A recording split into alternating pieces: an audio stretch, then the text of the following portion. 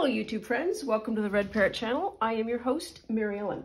This is an episode of Faff with Me, which is a new recurring series. If you are from the UK, perhaps Australia, maybe New Zealand, you know what Faff is. If you are from the States or potentially other places in Canada, you don't know what a Faff is. A Faff is something that is, what is it, like Toad said, messing about in boats, there's nothing more joyful. Faffing is just enjoying yourself, puttering around, bits and pieces. It's not efficient, but it is full of joy and interest and all that kind of stuff. So it's not a bad word, and it means something very specific. And it's that kind of, like I say, that joyful, just puttering around kind of effort. So, first episode, Faff with me. I shall show you what we're going to faff around with. Oops, here we are. So, looks like an ordinary, everyday signature. Nothing much going on. Let us turn the page. Ta-da! So we have created a flip out. So it goes back and forward, back, forward, back, forward. It is a peacock, and Shell at Shell's Creative Chaos is making a peacock journal, and this popped to my mind. This is not my work. It's not my job to do this, but it's like, oh yeah, you know what, you could do a thing. And she said, well, what thing is that? And so I said, okay, I need to show you because I can't describe it. So if you want to Google, this is called pop-up paper craft.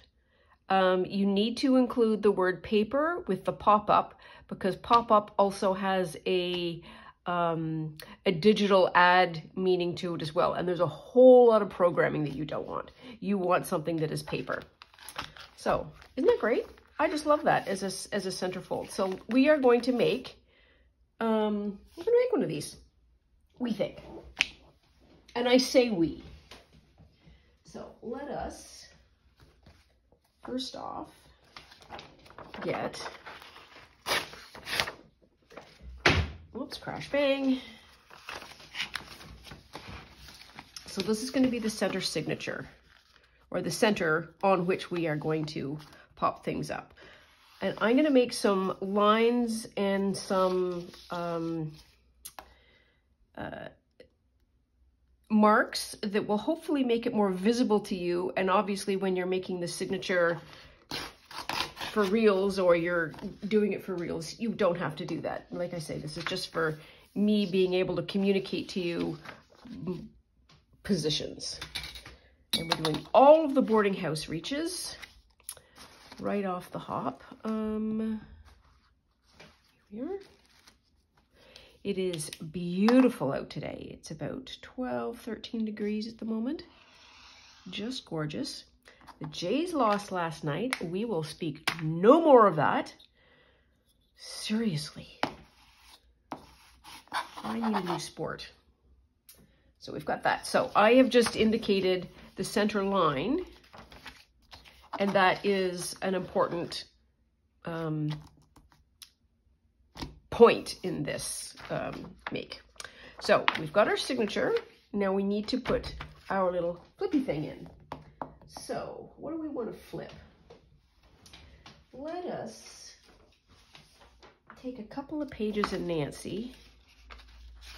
Those would be fine.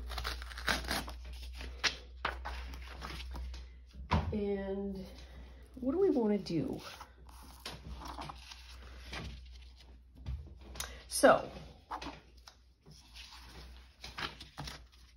if you had an image, do I have any? You know what? Would that work? I'm not sure. I'm reaching.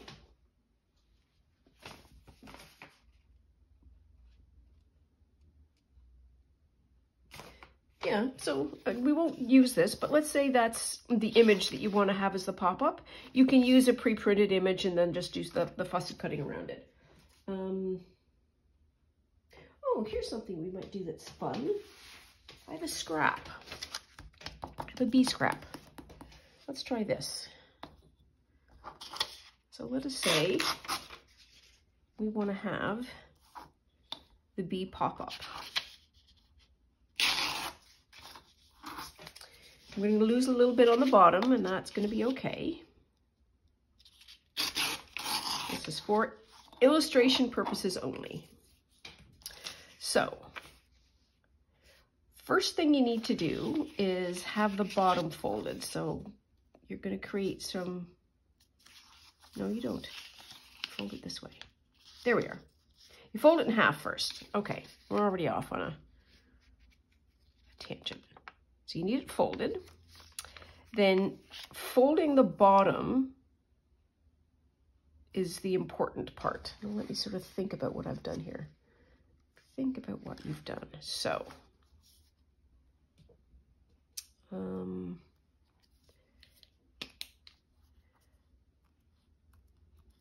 just doing some illustrations again for you. So that, let's say, is 90 degrees. That's right off the bottom. You don't want to do that. You want to do an angle. If you do a severe angle, this pop-up won't pop up very high. So you have to do sort of an angle kind of like that. Then you fold on said angle. And then you kind of work it, as we always do. Where'd my scissors go? Here we are. So what you want to do then is cut off your extra. And just like when we are preparing pockets, we do the corner trim. There we are. Now we sort of worked that, and what we want to be able to do then is open this back up and fold these over like that. Now I'm going to do another mark that you don't have to do, but this is just so that you can see. That's the center fold. And you want to line up your center folds with your center folds, and then just do the gluing. It's probably easier to glue one. I don't think that's going to fold all the way now. No. How do you do this? How do you do this? How did I do it? This is why it's called faffing.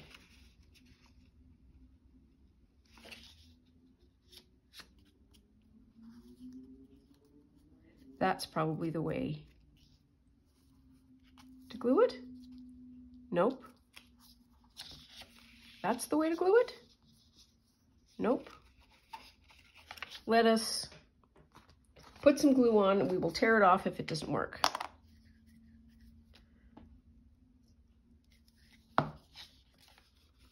Never said this was a tutorial. It doesn't need to. Okay, so I've lined up my line with my line, and I want this to sort of pop up.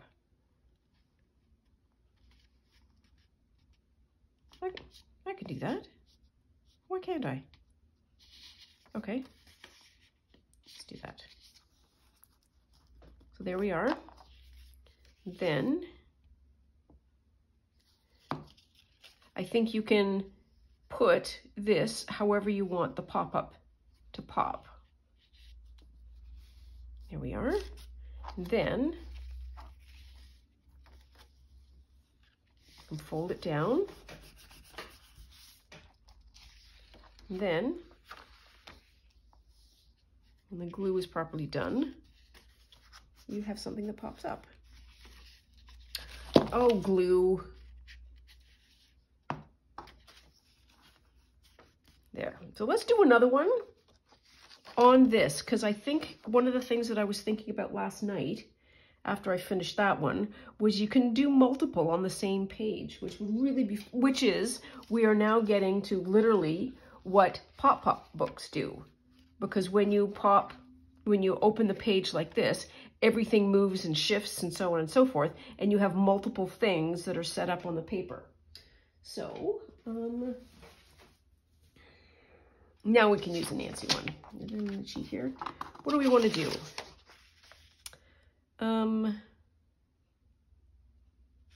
Let's do,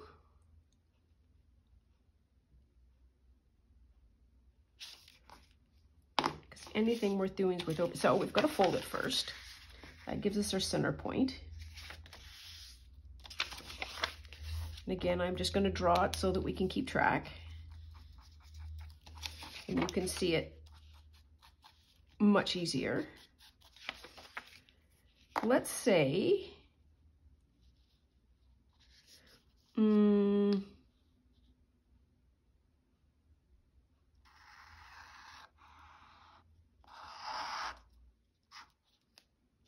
so I am essentially trying to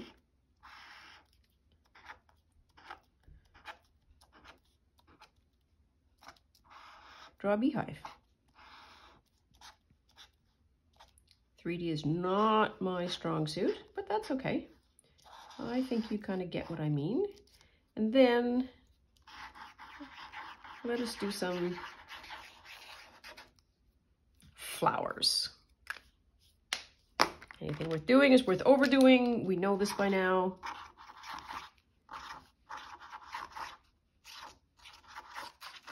We'll lose some of that because we have to do a cutoff.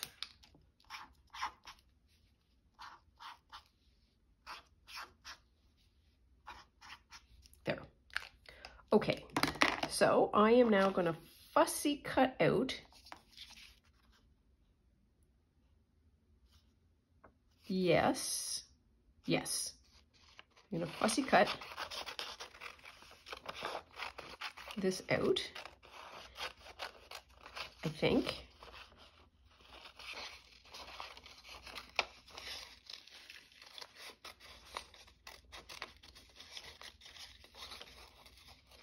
I may have gone that a little bit too low, but that's okay. As I say, this is an episode of faffing. This is not a tutorial. This is not serious work. This is just messing about in boats. And again, we would have the straight line. Let's do it on the back. We would have the straight line. Oh. Straight line is going to be that. And then this is the fold. So it needs to be, fold has the low point. The, where the two flaps meet is the higher point. So that's going to be where we fold.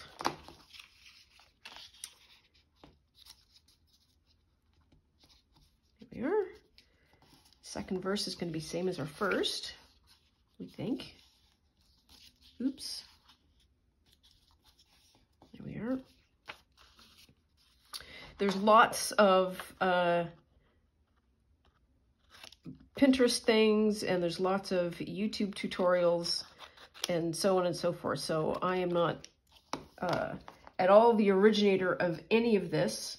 I am simply here to provide entertainment and possibly a little bit of information. I'm not sure. So then we do that, and then we do that. And then, so how, okay, so the one needs to go down. And I want it to be, so I need to level it like that, but a little bit of perspective there. And then, like, we could totally change the angle and have that pop up much more. So I think that's probably the easiest way to do that. glue this down in the end state that you want the page to be in. So we've got that. Then this is sort of under popped, if that is a thing.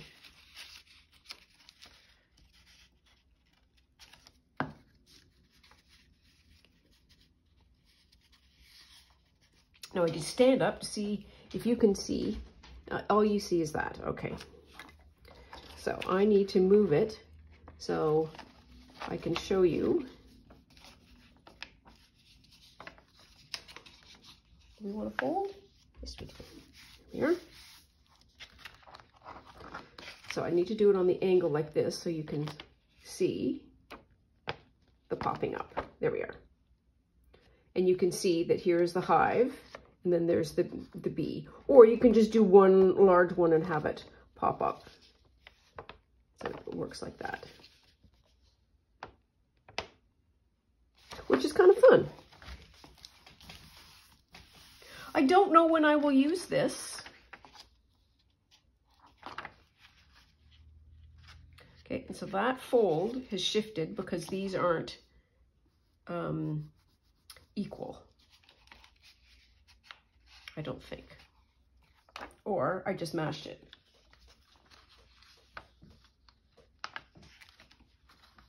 Yeah, it'll be fine. You get the idea. Have a faff, play around. I think this is all for now because this has communicated what I wanted to communicate. The general rudimentary how to create something that is animated and then pops up. And this is for a signature, but you could also think about these as small journal cards. You could do something that is, you know, much smaller and then have a journal card pop up.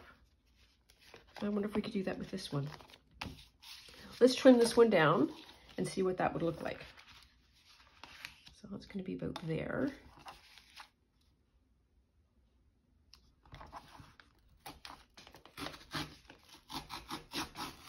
There.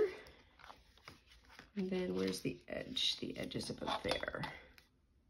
Okay, that's going to be a big journal card. And of course, I'm doing that in complete reverse order in terms of creating the card after I've got the pop-up. You want to sort of create the card and then have some pop-up to fit. So let us say then that you have